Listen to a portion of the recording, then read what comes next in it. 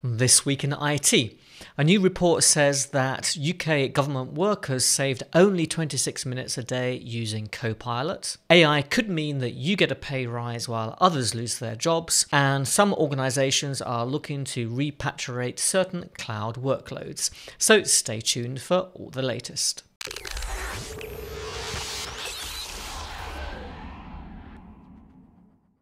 Welcome to This Week in IT, the show where I talk about everything connected to Microsoft 365, Azure, and Windows. But before I get started, I've got a quick favour to ask you. About 60% of the people who watched last week's video weren't subscribed to the channel. As we go live today, we're on about 12,560 subscribers. I'd love it if we could push that up to 12,650 this week.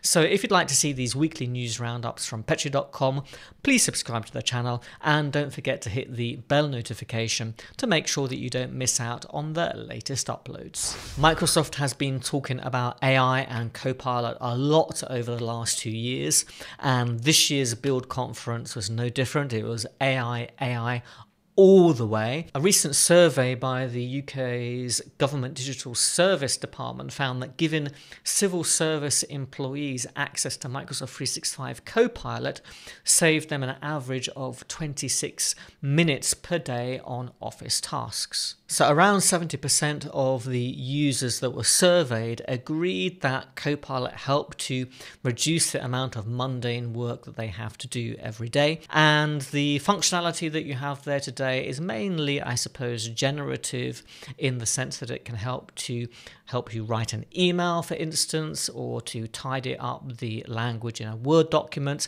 or to provide summaries and overviews. These are the things that at least I find Copilot is most useful for. If you took that average and added it up for the entire year, it would save each employee about 13 days. Now, considering the price of Copilot, I think it's about $30 per user a month. So that's a pretty steep price to add on for each user, considering you're only really saving 13 days of time a year. Now, you might decide that 13 days a year is actually quite a substantial saving to make. Maybe it's worth paying that fee. I think that many organizations will consider it to be too much, even if you get those kind of savings out of it. Of course, it really depends on the user, what kind of tasks they're performing, and whether that makes a significant reason for you to invest in terms of a return on investment for the license that you're going to have to pay for Copilot. And some have considered that Copilot in Microsoft 365 is a failure. I think it's too early to say that it's a failure. A lot of this stuff that Microsoft is talking about at Build and on their website hasn't even made it into Copilot yet. A lot of the things that they were talking about last year, like the ability to triage email, at least I don't see that in any of the Microsoft 365 tenants that I work in and where I have a Copilot license at this stage. So I'm guessing that a lot of these features haven't made it into the stable channel. There's a whole load of stuff that Microsoft talked about at Build that is going to make Copilot a lot more useful. So I think it's a little bit early to say. This is really a technology that's in its infancy. I think it's a little bit overpriced for the things that it can do and the potential time saving that you get on it today. But as we go forwards, I think that return on investment equation is potentially going to change. One of the problems that I have with Copilot is that the answers it brings back are just too generic in most cases, usually quite short as well, trying to get it to produce something that's a bit longer, a little bit less generic. Sometimes it's possible to do if you try to persuade it with the right prompts and things, but it's a little bit of a pain. And what I think is that until Microsoft get Copilot tuning out into the world, Copilot is going to have limited usability for the average end user. Now, of course, there are lots of things that you can potentially do in the background with agents and connecting things together. I think that not enough organizations are using those things at the moment, maybe because they don't have access to them, maybe because nobody really understands how to use them and make all of that stuff work. So there's just not enough evidence that those things can really make a difference. All the things that Microsoft are talking about on paper potentially can make a big difference. All the stuff connected to agents, if we can really get the orchestration of them working together. And again, that's a new feature that isn't out there for anybody beyond, I think, a private preview at this stage. If they can get all of those things working, if they can deliver on the promises that they've made, and that's a big if. We all know with Microsoft that they don't always manage to deliver the promises that they make, then this, of course, could potentially revolutionize the way we work. And the next story is a little bit about that. But I think that once you're able to tune a large language model and essentially get it to reliably and to be able to repeat the standard and quality of the output that you get from it, I think that's really going to change the game. One of the interesting things about Copilot tuning is that you can do this in ChatGPT today, as I understand, but it's not simple. It's not easy to tune a large language model in ChatGPT to get it to give the exact output that's really going to be useful for your organization and your use case. And from what I've seen with Copilot tuning, really Microsoft is taking that ability from ChatGPT and making it easy and accessible to actually do. And that is big. That is huge even. So for my personal use cases, once that tuning ability comes in, once I can really get it to give me the output that I need for it to be useful and just worth my time, I think that could change everything. But we have to wait and see. So if you're looking at deploying Copilot today, I think that it's not worth just rolling it out to all of your users. I think you should pick a small pilot group that you work with and you get them to test the various features within Copilot to see if it's useful to them, because it's not going to be suitable for all users. And I think that it's a little bit soon to say this is a failure. So there's some interesting information from another survey this week that was carried out by PricewaterhouseCoopers. And this is about the effect of AI on the job market. So they studied job postings, I think, over the last 2 years. And they noted that in industries where AI is having a big impact, like software engineering, that wages have increased quite a lot, and so has productivity.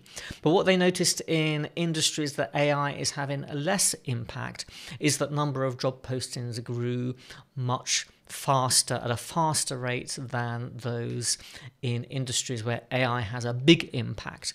So what this means is, sectors like the software engineering sector is not growing at the rate as sectors that are less affected by AI. And of course, that's a problem if you're a software engineer looking for a job. You could even say today that those sectors that are affected by AI, especially the software engineering sector, is actually decreasing, because we know that the big tech companies in the States have laid off a lot of people. Again, we heard this week that Microsoft was laying off a whole load of people in Washington and that it was going to largely affect software engineers. So that's a big problem. So if you have AI skills, the potential to earn more is there, according to this study. So is it worth learning how to use AI if you're a software engineer? Absolutely, because there's a risk with this kind of thing. Of course, AI could essentially replace you at some point in the future, but the people who do stay on, the people who do remain employed, are going to need AI skills, and they're going to need to know how to work with this technology. So it's a bit of a double-edged sword. Now, there's been a lot of stuff coming out of, the tech bros in the States, if you like, about how AI is going to create new job opportunities and that we shouldn't really be worried about it, at the same time as big companies like Microsoft are actually laying off huge amounts of people. So it's very well to say you shouldn't be worried when clearly people are losing their jobs. And Microsoft isn't saying directly that they're losing their jobs because of artificial intelligence, but then at the same time, they're saying up to 30% of all of their code is now generated by AI. So, of course, people draw their own conclusions about this. What I think is, and it's not something that, of course, anybody can guarantee, is that we're going to go through a period of turmoil and difficulty, because it's not that new jobs might not be created, it's a question of when they're going to be created. This initial stage, we're going to see a lot of layoffs, especially people who are in the software industry. I think is going to be especially affected, but by no means not only the software industry. And I think there's going to be a period of possibly many years as organizations adjust to this transformation to potentially create new jobs, based on the fact that there's lots of mundane things that software engineers and other employees no longer have to do. Now, I could be completely wrong about that, but we have kind of seen that over history as, industries have collapsed and people eventually get retrained and re-employed in other sectors, but it doesn't happen overnight. Those new jobs, those new opportunities don't happen overnight. Will we have this utopia where AI essentially is doing, 60%, 70% of all of the work for us and leave, a large percentage of the population unemployed?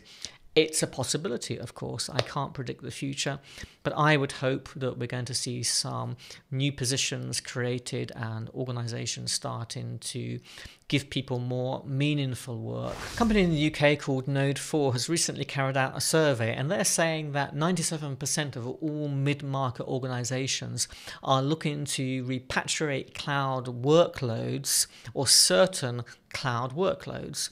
Now, this has been a discussion that's been happening for a couple of years now about the repatriation of cloud workloads to private data centers, all the rest of it.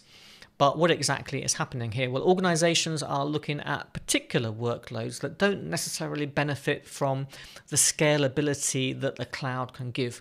So you imagine you have a web server that one day only services 10 requests, and the next day it needs to service 20,000 requests.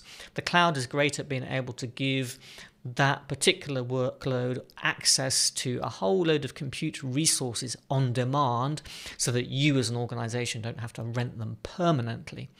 Now, that kind of workload, of course, is very suitable for the public cloud, but why would you move other workloads back to your own data center?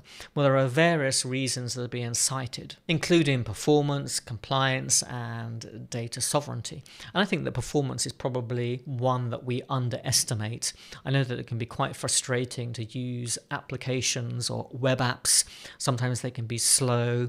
And I know from the stuff that I read about Windows, you look at the new Windows Outlook client, which is essentially a web application, and it can be clunky. It doesn't perform as well as the old mail and calendar app that was originally part of, I think, Windows 11 and Windows 10, if I remember correctly. So there are, of course, advantages to developing web applications. You develop it once, it can run in many places. You don't have to develop a native application. But whenever we rely on the cloud for something, it can lead to bottlenecks in performance and latency and all the rest of it. And that's before we even start talking about the potential security issues and data sovereignty, especially if you're in Europe, of course, now.